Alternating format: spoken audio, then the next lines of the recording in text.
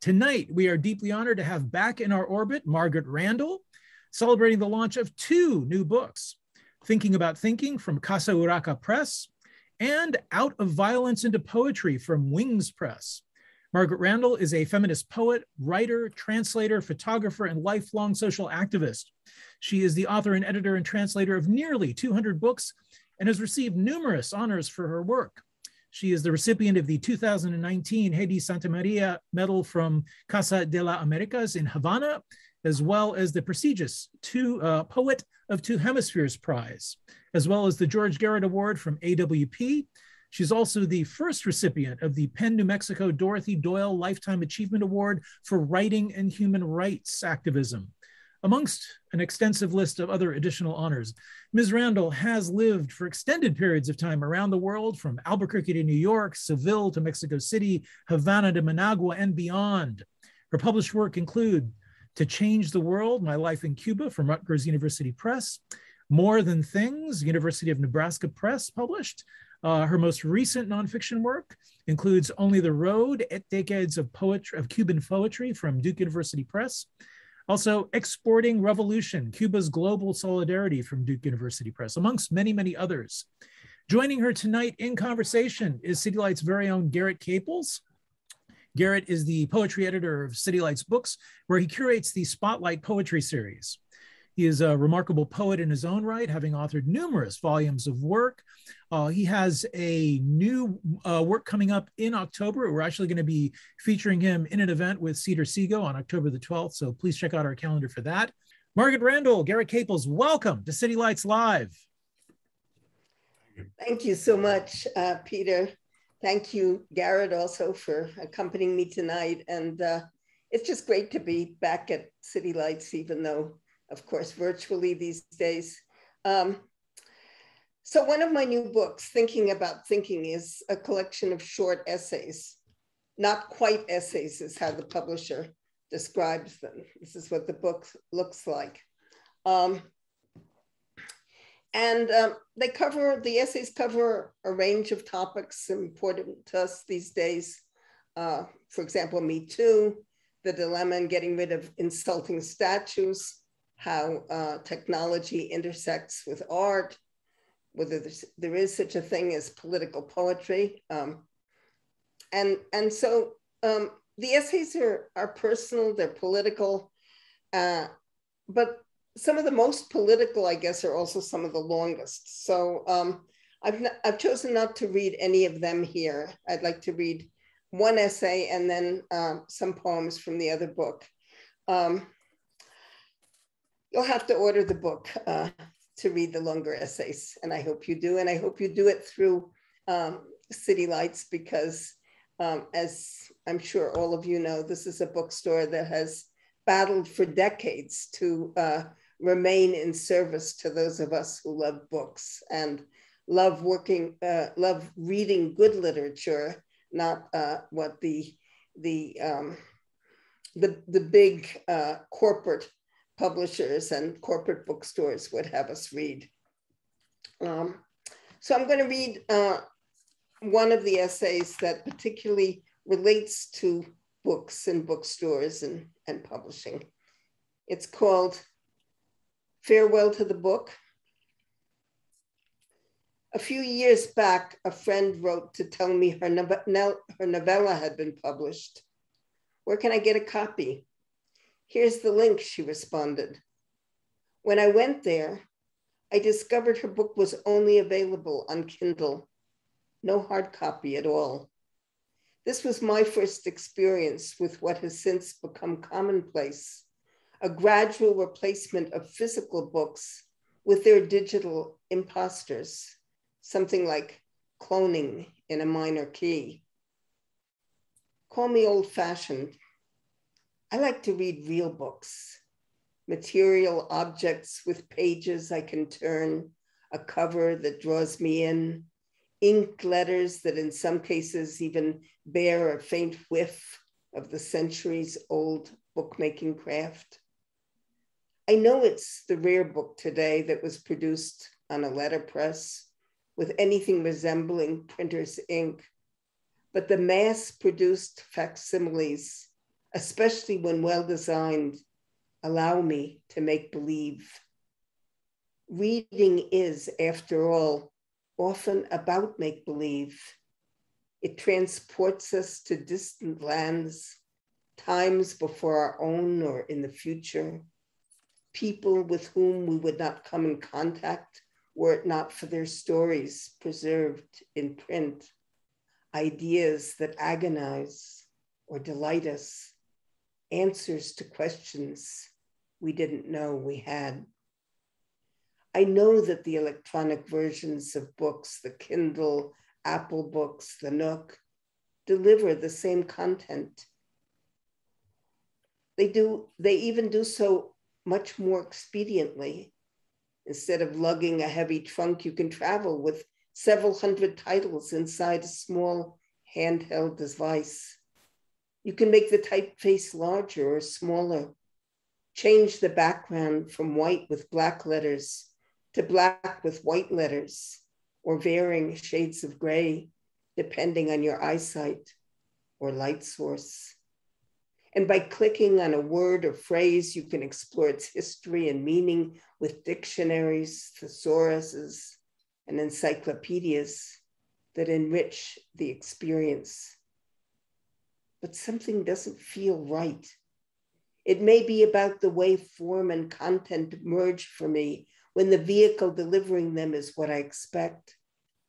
From ancient papyrus scrolls to contemporary paper pages bound in elegant cloth, the physical characteristics of books has traveled a rich history. Compare writing in the margins with making digital notes. Consider the touch of a cloth, leather, or even paper cover as opposed to the cold feel of a digital device. Imagine what their material essence said of papyrus scrolls, cuneiform engravings, glyphs etched into stone, or the codices of the Maya. Surely their material form was as important as the content that can be read there. And we have a sumptuous tradition of artist books, one-of-a-kind objects with their own stories to tell. Curling up in the corner of a comfortable couch against a pile of cushions on a cold winter night almost demands a real book in a hand. I understand all the advantages offered by the digital devices, but give me an old-fashioned book. Is it just that at my age, I'm not comfortable with progress? No. I traded my old film camera in for a digital model. I miss my darkroom, but became proficient at Photoshop when the time came. I use a cell phone and even got rid of my landline. The coronavirus pandemic pushed me to learn digital platforms in order to perform my work virtually. I do a great deal of research online and depend on email to connect me to the world. This begs the question of digital periodicals. Why do I value them when digital books disappoint? I think it must have to do with the fact that I expect a periodical to be constantly changing of the moment, immediate and relevant to the here and now. Digitally delivered news media allow for community response, sometimes even blossoming into full-blown discussion. But books are where I draw the line. I hope I do not live long enough to have to say farewell to books. Could it be because I'm a writer, and although I appreciate my publishers making my words available on all the different platforms, I welcome each new physical book as if it were a newborn? From cover through interior format, I delight in what their designers do with the raw material I provide. I'm always eager to see how they match their talents to mine, producing something elegant and inviting so that readers may delight in the experience. I've been fortunate in this respect.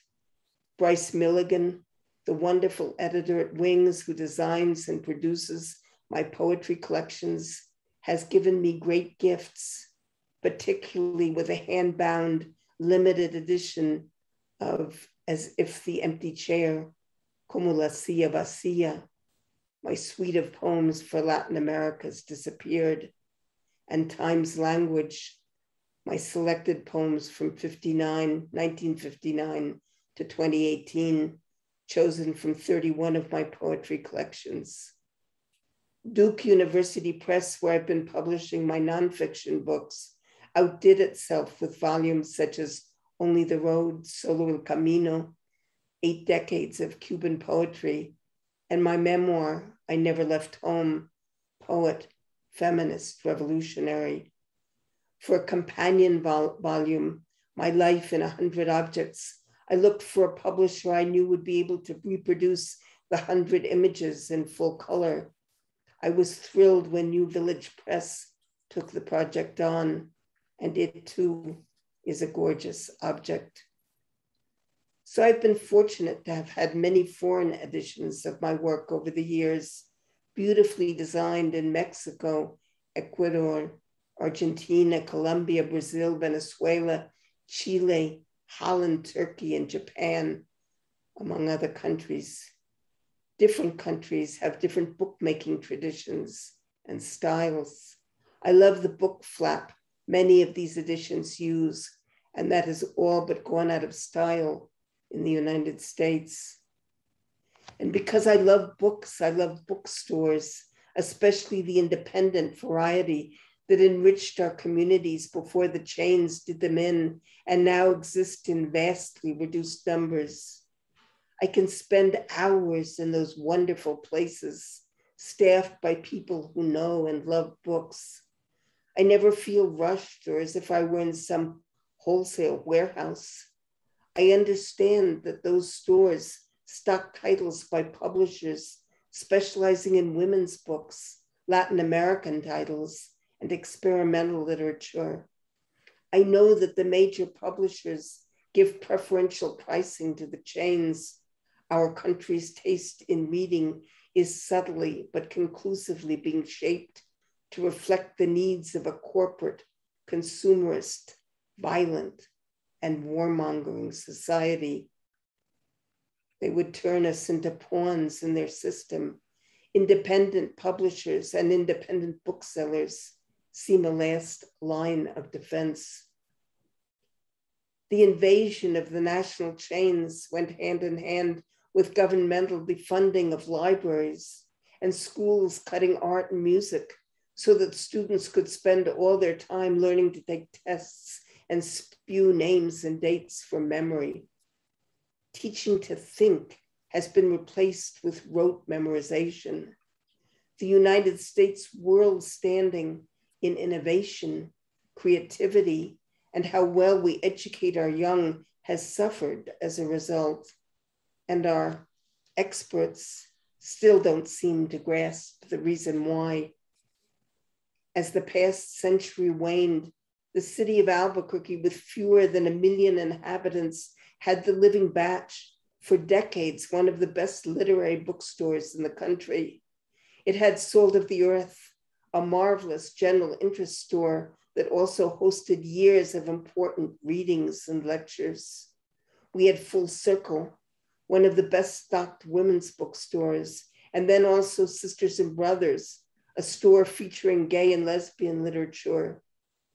Trespassers William was a store where children could attend weekly storytelling sessions and find the perfect book for whatever age and taste.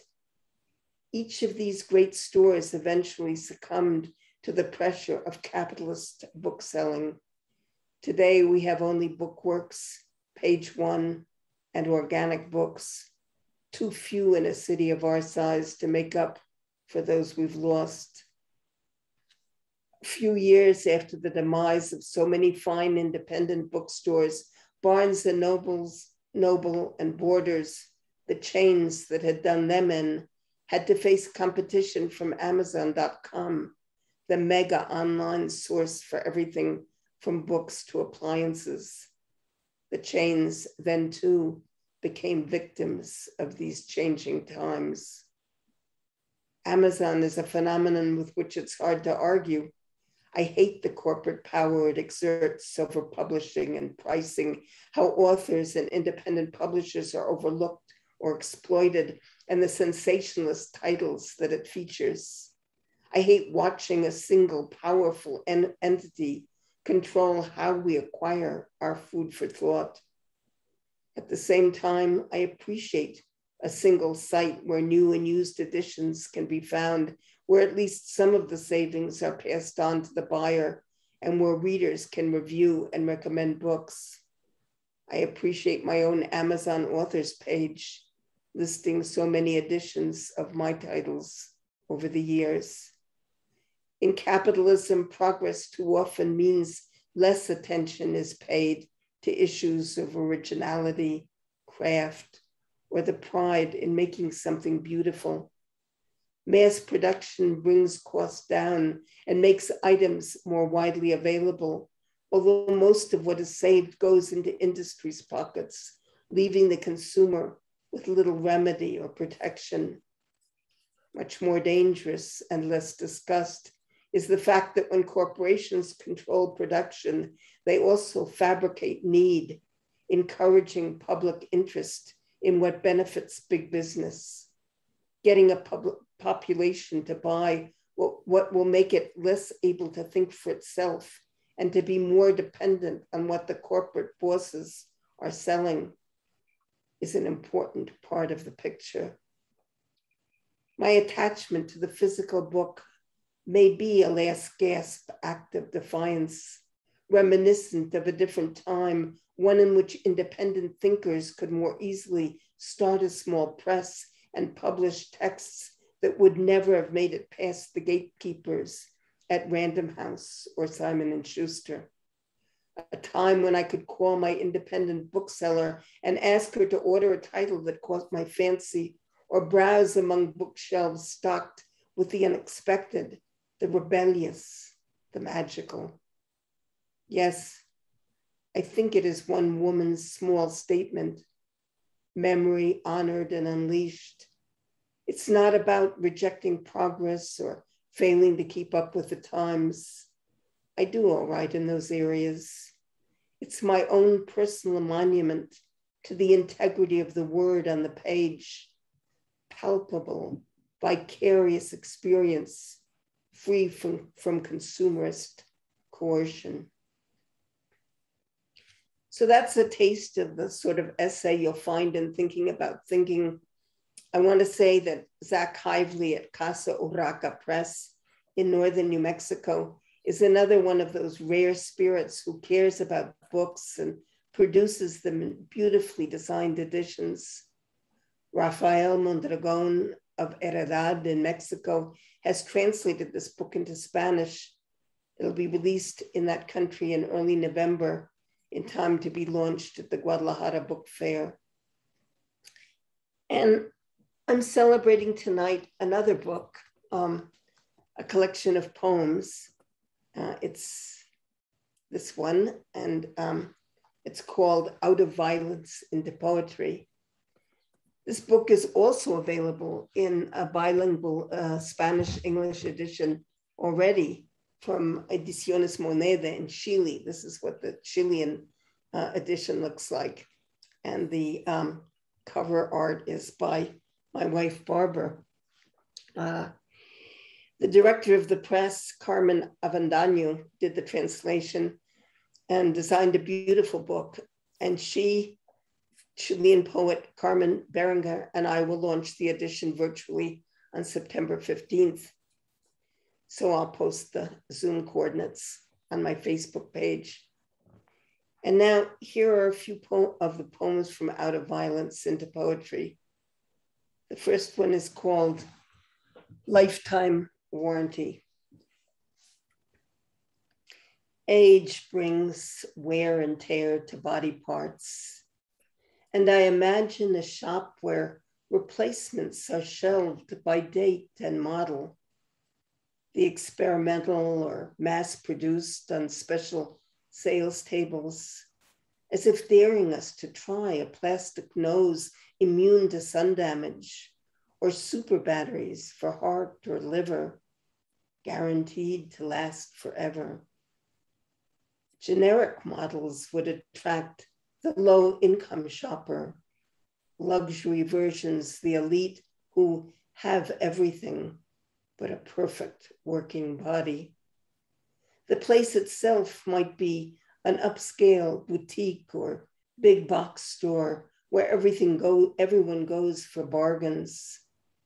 No remedies yet for serious cancers, dementia, or flesh-eating bacteria. Short-term solutions are advertised in glowing terms and offered on brightly decorated racks right next to the cashier. They just may get you on the way out, and there is no layaway. Portable oxygen and tropical flavors is this month's special. No shortage of deception when hope stretches thin. I imagine visiting such a futuristic shop, boutique or basement, a bargain basement, and know it's a first world dream. Desperate people the world over sell their body parts, hair and kidneys, or use their organs to carry contraband. If lucky, they may get enough to eat a few more months or a fleeting chance at another day. What would a lifetime warranty mean to a body wearing only hope? Will the consumer hold out for designer DNA or invest in replacement body parts? How can those who sell a piece of themselves be sure a sliver of spirit or strand of character isn't lost in that deal of last resort? Privilege roams the first world, while elsewhere survival comes at tragic cost. This poem is called My Beginnings and Endings. My beginnings and endings cower within, hiding in groves of limping muscle, braving the rapids on rivers of blood or huddled on islands of fat. They are fearful they may be seen, taken at face value, or forced to stand guard as mileposts on back roads, not marked on any map. But the real problems come when an end tries to pass itself off as a beginning, confusing the me who observes as if from afar, when I am part of the equation, my memory struggling to reimagine parts worn through years of indecision. That moment, I should have said no, or cried a full-throated yes as time saw origins wither, almost die, then rise again. Conclusion, too often riding on their broken wings. This one is called We Won't Take Yes for an Answer. We tell them no means no and ask what part of that word they don't understand. Every secret place on the far side of casual conversation disappears after the fire sale. I would tell you, read my lips, but fear being taken for a president boasting mission accomplished. There is no mission here, just vulnerability donning its invisibility cloak of shame. We tell them no means no. They smile disarmingly. We won't take yes for an answer and turn them into pillars of salt.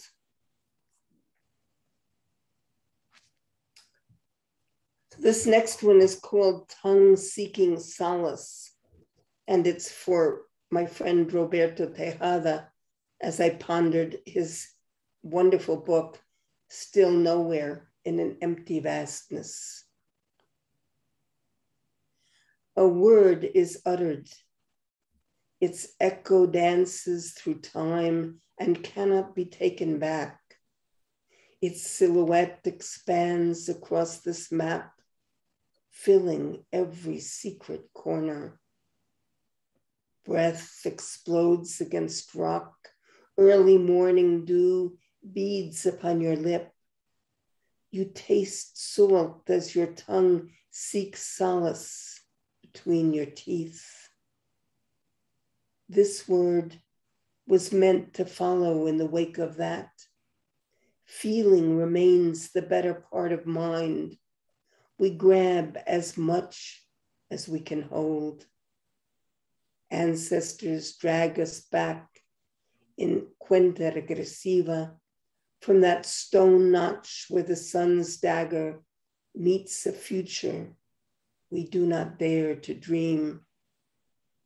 Can we inhabit simultaneity of time and place? Imagine parting the waters one more time to reach where we have been. And I think I'll end with the book's title poem, Out of Violence into Poetry. Water, real or illusory, shimmers along a desert horizon. Oasis, early 17th century word via late Latin from the Greek, perhaps of Egyptian origin. Egypt, a country with vast desert on which wet and fertile exceptions nourish life. Also, peaceful area or period in the midst of a troubled place or situation. Thus, place becomes time in the blink of geography's eye. Embracing one another, they rise in our throats as one seesaw of intuition, grabbing control. Let me satiate your thirst, feed your hunger, satisfy mine, if only because we are conscious beings standing together in this dangerous century. We are reduced to small gestures reflected in a gaze, the touch of a hand, cases of light where we may move, oases of light where we may move out of violence into poetry. Thank you. So now if you're ready, Garrett, let's start. Yes. Thank you, Margaret. That was really great. Great to hear new poems. I have a couple of, excuse me, oddball questions I maybe wanted to start with on the subject of poetry, because some of the poems you read made me think of this, particularly Lifetime Warranty. And this is out of left field, but do you ever think of yourself as a surrealist? I mean, there's a real surrealist quality to some of your imagination. So that's why I'm asking, like, not as a card carrying, member, but, Oh, I don't think of myself as a card carrying member of anything, maybe a heart carrying member.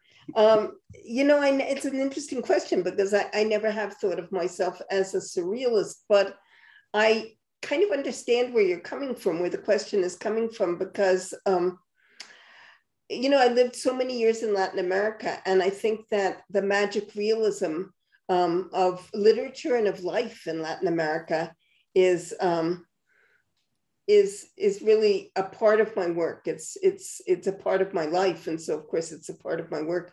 And there is a relationship, of course, between magic realism and surrealism. So maybe that's sort of where I come on to that is on the magic realism side. Yeah, because would you say there's more of a tendency in, say, Latin American literature than American literature in general, or U.S. literature, of there being this kind of permeability between the real and the unreal. Yeah, imaginably. That's true, but as I remember a friend of mine in Mexico in the 60s who was really a great surrealist painter, Leonora Carrington. And those who know her work know what I mean. I mean, her work was filled with these surreal figures, magical figures, and so forth. And I think perhaps I find the magic more sort of in everyday connections and people and places and events. So I can't remember ever going in my work to those, truly surreal areas of imagery, at least. Yeah, because it doesn't seem like surrealism in the ordinary way we imagine that with poetry, but there is a kind of surreality to the imagination of, like, this department store, say, in limited warranty, where you're shopping for limbs and stuff. Yeah, I guess so. And actually, that particular poem is kind of one of my rare efforts to imbue my poetry with some humor, because although the poem isn't ultimately humorous, really, but I berate myself often because my poetry, comes from life, and it's pretty dark a lot of the times. And yet I am basically a pretty optimistic person, and I have a wonderful family and wonderful friends and children and great grandchildren and great grandchildren. And so, I'm not somebody who lives a suffering life by any means, but I do recognize the tragedies that are being inflicted upon us by, this predatory capitalism that we're living in. And I think that poem in particular was sort of an effort to make people smile, if not laugh. Yeah, okay. And not to belabor this, but I just it's just been occurring to me here and there also, because you seem to draw on the dream a lot. Like I read your short stories recently, and a lot of those short stories are situated in dreams, or that there's a dream as a central plot part of those stories. Yeah, it's true. I do dream a lot, and I also have many nightmares. My dreams are not all a lot of fun, and so when I wake up, the dream is very often still there, and I just can't get rid of it. And so sometimes it does find its way into my writing, or a poem, or an essay, or a short story. The collection of short stories that I just finished really does, as you say, have a lot of dream time in it. But I think of it more as dream time in the connotation of the Aboriginal peoples of Australia, that kind of dream time that isn't only or specifically happening in the night, but is something that accompanies us, in our waking lives. Yeah. So again, it's a kind of indicating the permeability between these things that are usually set up as opposites. Okay. Well, let me switch gears then poetically and ask you this. I was looking at a poem you sent us for that magazine that we just published. I gave the magazine to my friend Julian, and he read the whole thing over a couple of days and got back to me. And the bit that he really liked, that struck him the most on the first perusal, was the second stanza of your poem, where you have this image of filling a chamber of bullets with babies about to be born, you know, and just how he was really hit with that image, you know, and it led us to a whole discussion of how your poetry, what you really like to end poems with a bang, you know, like, you know, the title of this collection even is the last line of the poem in which it appears. And I'm curious about this because, you know, my friend Julian, this is Julian Poirier, another poet friend of ours, but Julian and I grew up in a sort of poetic milieu where it was kind of frowned on to have like a really strong ending, you know, that it was, you know, that you know, things would happen and you kind of just wander off or something. And, you know, you clearly never got this memo that that you're not supposed to end with bangs. I wanted to ask you about that because it really reminded us of like Yeats or something, you know, the way that like all the memorable stuff in Yeats would be like the last 2 or 3 lines of a poem. Well, I got the memo. I did get the memo, but I tend to ignore memos. Yeah. So, you know, I know the rules, but I don't like the rules. You know, sometimes they work and sometimes they don't. I think that for many years in my poetry in particular, one of my failings was that my poems would go on too long. You know, they would have a few extra lines that just didn't belong there. And often, sadly, after publishing them in a magazine or even a book, I would say, I'd reread the poem and I'd say, oh my God, I should have stopped that poem, you know, 3 lines sooner or a whole stanza sooner. So I think I'm aware of that for that reason, that because, you know, I've had that failing in some of my work, it's very important for me to leave the reader or the listener with the real message that I'm trying to put across or the feeling that I'm trying to put across. It's not always a message. Yeah. And so I think, you know, maybe that explains a little bit why I pay a lot of attention to the endings of poems. I hope I'm doing better in that respect than I used to. Oh, they're great. I mean, you know, I mean, sometimes too, when you're writing a poem, it needs to cool for a while before you really understand where it should end. You know, that it's if you publish it too quickly after you write it, you know, you things like what you say happens where you're like, this could have ended here and it would have been a stronger poem. And if you're 85, you know, a lot of that stuff has already happened and you just have to live with it. So, you know, yeah. I accept that. Now, when you write them though, are the endings hard fought to achieve, or do they just come? I mean, you know, like a striking line like out of violence into poetry, like how spontaneous versus how worked is that? I think it's pretty spontaneous. I think that the ending of the poem, which in my mind is sort of the core of the poem or the backbone of the poem, yeah, is pretty much there for me when I start the poem. And these days I rewrite a lot. I go over poems a lot and I change them, and sometimes it's just a comma, sometimes it's several words or lines.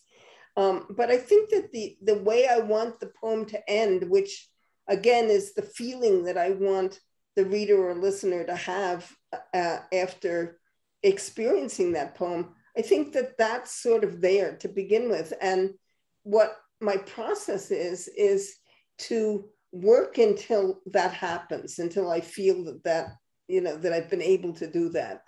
Does any of that sometimes come, does any of the sounds come before the words sometimes, or?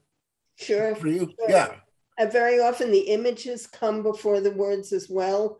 I have the good fortune to live with a woman who's a wonderful visual artist. And, you know, we've been together for almost 35 years now. And so, you know, our home, which is quite small, really, in floor space and in physical space, is just filled with her imagery and my words. And there is a kind of symbiotic relationship there, I think. I mean, it's anyway, that's the way I experience it, and I'm very grateful for it. Yeah. Okay. And let's see. What would you say at this point in your career as a poet, as just thinking about your poetry in terms of what's your, who is the most important figure for you in your becoming a poet? Like I know, because I noticed you returned to Williams a lot. I know Williams was very important, but would you put him, or would you put Ginsberg, or who would you cite as that? Just so many. I mean, Williams was tremendously important to me when I was just starting out, and I lived in New York City. He lived in Rutherford, New Jersey, just across the river, and so I had the privilege of getting to know him a bit, and his critiquing my very early, very incipient work. So that was an extremely important relationship. Whitman, Ginsberg, of course, and Creeley. And then, when I went to Latin America, Vallejo, Cesar Vallejo was just really changed my way of looking at language. It was a tremendous discovery. And then when I came back to the United States, discovering all of these extraordinary women poets, like Adrienne Rich and Audre Lorde and Sonia Sanchez and June Jordan, Joy Harjo. I mean, the list is just really interminable. And the shame of having edited a poetry magazine for 8 years out of Mexico City and not really understanding that so many wonderful women were writing and, just weren't getting into print for obvious reasons. So it's been like waves. And then, there are many influences in my work which are not other poets, which are visual artists. I have a book coming out in April called Artists in My Life, which is a tribute to more than a dozen visual artists whose work has been really important to me. And also landscape is incredibly important. The American Southwest, where I live, the desert, the canyons, the red rocks, the space, the colors of the desert. So landscape, and also social struggle. I grew up I came to maturity, I guess you could say, or I came of age in an era that was still very much influenced by McCarthyism in this country, and the idea that writers shouldn't write about social issues or what they called political poems, which is a phrase that really annoys me, because I see everything as political and everything as life and everything as everything. Yeah. So, for me, it was very fortunate that I moved to Latin America in 1961 and got to read so many Latin American poets who were not burdened by McCarthyism and were writing about everything and anything. And so, I think that, and today I feel that, my influences are still there and they're still coming and there are new ones. So I feel very fortunate in that. I just hope that I can be as supportive and nurturing of artists and writers coming up as the mentors that I've had in my life. Well, I will testify that you are.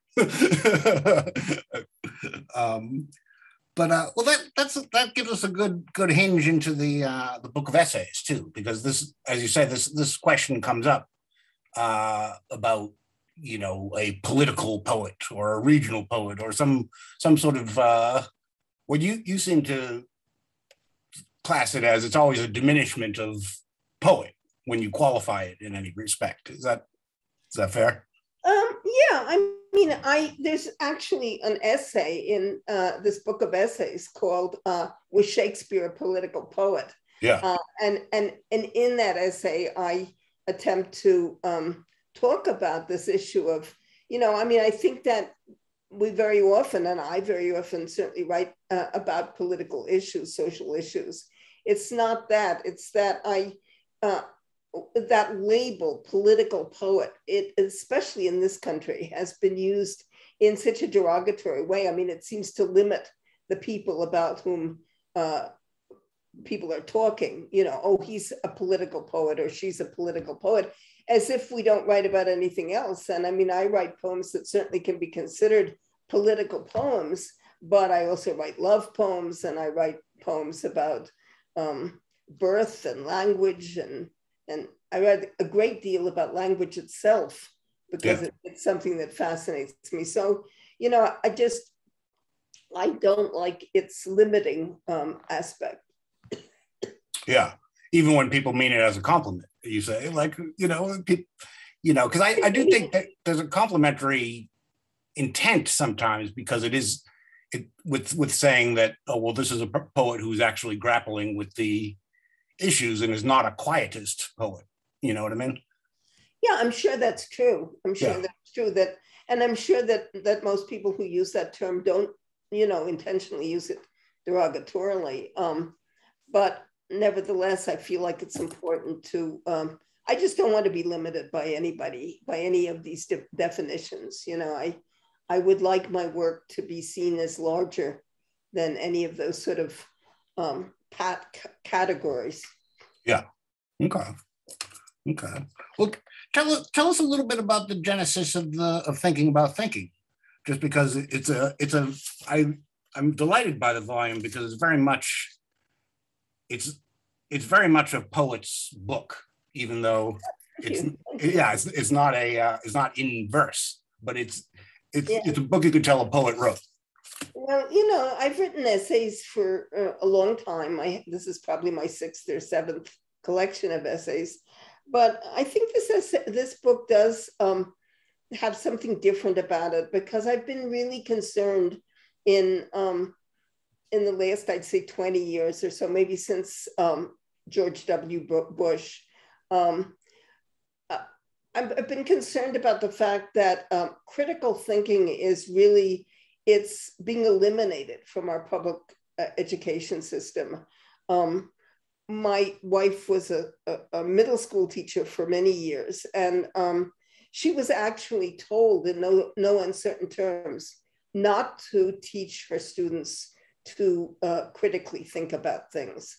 So, and I think that this is, you know, it's call me a conspiracy theorist if you wish, but I really feel that this is intentional, and it's very pervasive. And so this book is kind of my response to that, you know. And I also think that as a result of that, that lack of critical thinking, that lack of encouraging critical thinking in the whole population, not just in young people, what happens is we become very didactic. You know, the right becomes more rightist, the left becomes more leftist. Opinions are expressed that are, you know, very absolute. And I think that that's a problem. Some of the essays in this book, the one about getting rid of statues, for example, the racist statues, or even the one about Me Too, there are attempts to look at these issues in a more nuanced way, not a kind of devil's advocate way at all, because I don't like that, but to understand that things are just not absolute, you know, that there does needs to be some nuance in talking about these issues that are important in our lives. And so I think in that respect that this book is a departure, and my hope is that it will spark some discussions, you know, people who don't agree with me and who have other things to say, and you know, that we can have conversations, because I think that's lacking in this country. We're so polarized, and it's tearing us apart. Yeah. No, I mean, there's a couple of things I wanted to leap off of that, but one of them being just the whole idea of nuance kind of permeates the book, you know, that you're wrestling with things, and you say some things that people might not want to hear, you know, like just in the essay you read,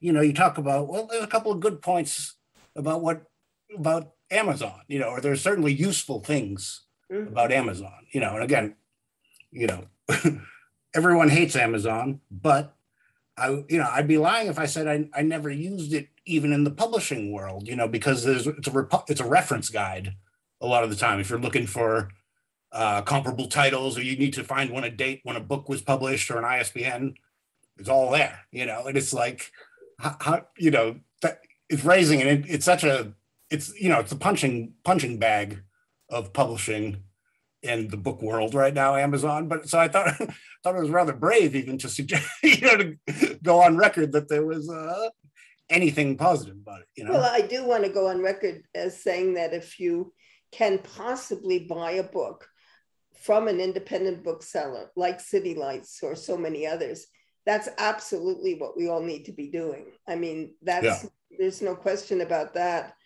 And I hope that I don't, but, you know, I do say a lot of things in this book that I know I will be criticized for. And for some reason, perhaps because of my age, it doesn't really matter to me that much anymore. You know, right now, for example, we have the situation in Nicaragua where this dictator and his wife, who call themselves Sandinistas, are actually, you know, tearing the country apart and imprisoning people, torturing people, killing people. And yet so many in the solidarity movement here in this country continue to defend Nicaragua because after all, the United States is supposed to be against Nicaragua. So if the United States is against it, we should be for it. And I just think that represents very shallow thinking and cowardly thinking, really, because I mean, you know, we have to really look at the facts on the ground and be willing to put ourselves out there and say that there are that there's evidence of authoritarianism that has got to be criticized. So, you know, I think that I just think it's important to not, you know, I guess what I want to say is that one of the failures of my generation, and I very much include myself in this, is following political leaders sort of blindly, or religious teachings blindly, or any kind of teachings blindly. You know, you admire somebody, and so everything they say and do is supposed to be terrific. And it's just an oversimplification of life. And I think that in order to really make the changes that we need in this world, and at this point, that means saving life on Earth, really. Yeah.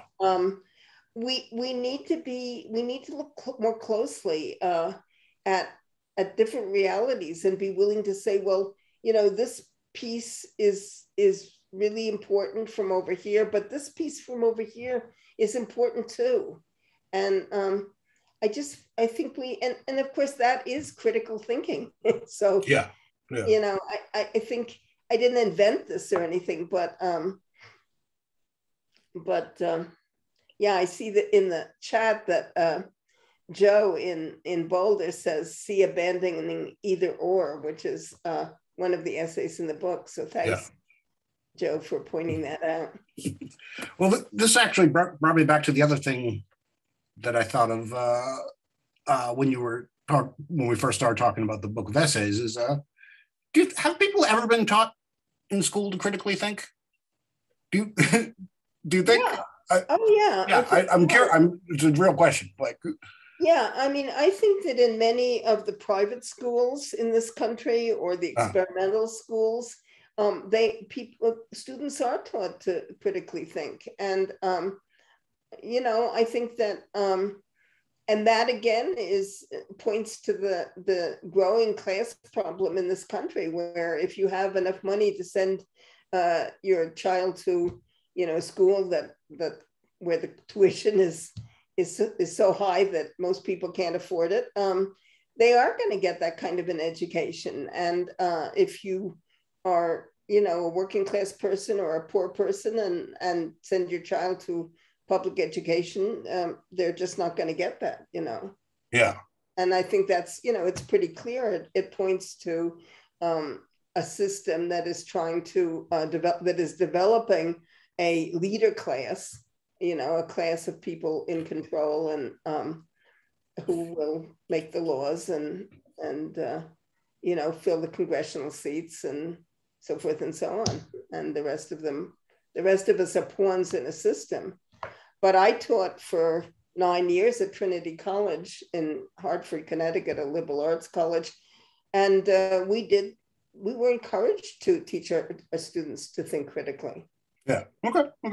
Yeah, no, I say it just because, like, I had actually what I think was a good grammar school education. It was Catholic school, so it was private, but it was a sort of inner city Catholic school in Lawrence, Massachusetts. But I feel like I got the tools to learn how to think there. I don't feel like they wanted me to critically think necessarily. That's why it just struck me to ask that. I also would like to say, just in this conversation, that I recognize and acknowledge and honor the many, many public school teachers who, do teach critical thinking despite everything. And many of them get fired for it. Yeah. I remember here in Albuquerque, we during the Iraq War, the first Iraq War, or American War in Iraq, we had 4 teachers, high school teachers, who they weren't even teaching one side or another. They asked their students to discuss the war instead of saying, the war is patriotic and wonderful and so forth. And the 4 of them got fired for that. Yeah. So, I'm sure that was repeated in many communities across the country. So it's not just, private schools or Catholic schools where you have more leeway. I mean, you do have more leeway, but I just want to honor the public school teachers who do their best to bring that into the public education as well. Okay. Peter, were there questions that came in from the from the chat that you wanted to pose, or? Yeah. So Ed asks if you could talk about the different approaches you take to different types of writing: poems, memoir, essays, oral history. Could you talk about that? Yeah, that's a really great question. Thank you, Ed. And Ed, by the way, wrote a wonderful introduction for my forthcoming book, Artists in My Life. So thank you for that as well. I was taught, I studied in public school all my life. I only went through high school and just a semester of college, so I don't have a tremendous, formal education. But I really grew up hating poetry because it was so badly taught in the schools where I studied. We were just, taught to memorize and so forth. The Raven by Poe or Longfellow and so, I never felt that poetry had anything to do with my life. And it wasn't until I was, I don't know, I think 20 or 21 that I was at a party one night and someone read Howl. It was in 1956. And, it had just been published by City Lights. And hearing that poem just, turned me around completely in terms of poetry.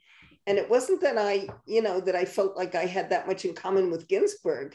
It was that he was speaking in a way that was so real and so oppositional to the hypocrisy of the 50s that I was living in, that I understood for the first time that poetry could speak for me and I could speak through poetry. And then, I became very interested in oral history when I was in Mexico and Cuba, and, the women's movement had exploded and feminism suddenly was explaining a lot of things to me that I didn't understand before. And so I was eager to, interview women and in different places, in Cuba, in Nicaragua, in Peru, in Vietnam, find out how their societies were treating them. And then, essays, because I just, I'm the type of person that's always trying to pick an argument or a conversation, have a conversation. And then very, very recently, just this past year, I suddenly found myself writing short stories for the first time. And before I knew it, I had a book of short stories. So I think that it's hard for me, I guess, to answer your question explicitly and to say, why I would choose, for example, one form and not another, to say whatever it is that I want to say. But I think that one just has the feeling, that sometimes a poem is the perfect vehicle. Sometimes an essay is required. Obviously, oral history is, when you're dealing with other people's voices and other people's stories, and that's a whole other issue with its own set of ethics and so forth. And then, I guess that I've never really been successful at writing a novel or a play, and I admire people who are able to master those forms. But I guess for me, it's just perhaps the topic that seems to say to me, I need to be in a poem, or I need to be in a story or an essay.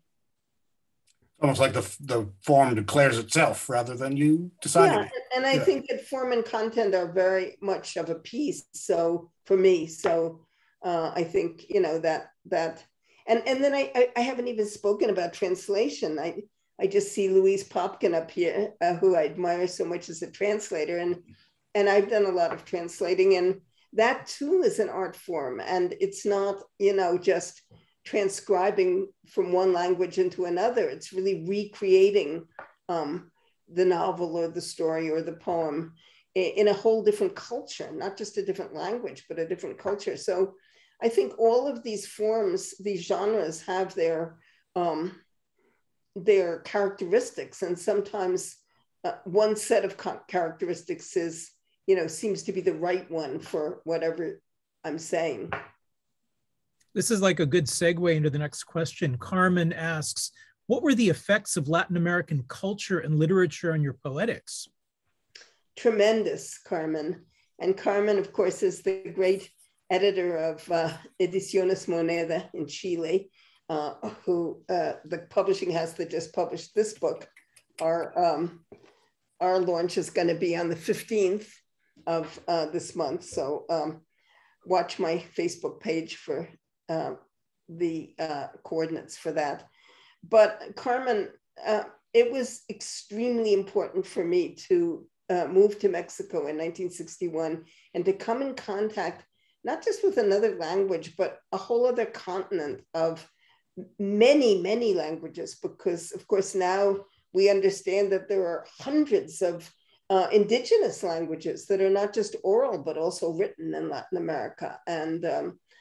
And then there's Afro-Caribbean poetry and Afro-Brazilian poetry. So, I think the biggest thing for me was what I mentioned before, that coming from the United States, that was still really under the weight of McCarthyism, that suddenly I came in contact with poets who were writing about everything, and I didn't feel that stigma if they wanted to write about something social or political. So that was one thing that was very important to me. And then another thing I think was just that Spanish is a very different language from English, and it has its own enormous set of characteristic sounds and music and ways of describing things. And so, that just broadened my my vision of what it was to be a writer and to be a poet. Thank Margaret for being here and for being a constant source of inspiration for everything you've done, Margaret. And I'm very proud and happy to know you. Thank you. I feel the same about you, Garrett. And thank you to City Lights. Thank you, Peter. Please, please support your independent bookstores. And tonight, in a special support City Lights. You know, I'm sure that I don't have to say this, but City Lights has been around for decades. It's probably one of the oldest continually operating bookstores in the country. Peter, you can tell me I'm wrong if that's not true. And Peter just told me before we sort of went live tonight that the store is open in reduced hours from noon to 8 at night. Is that it? And so, you know, that's something that is great for the San Francisco community, but or the Bay Area, but books can also be ordered online from City Lights. So it's really important to keep our independent bookstores going. I meant what I said in my essay, that it's kind of like a last line of defense for thinking and creating and listening to what other people are creating and thinking. It's just so important not to be boxed in by this corporate culture that is really trying to produce a nation of people who will buy their goods and up their profits. You know, that's what it amounts to. So thank you for having me again.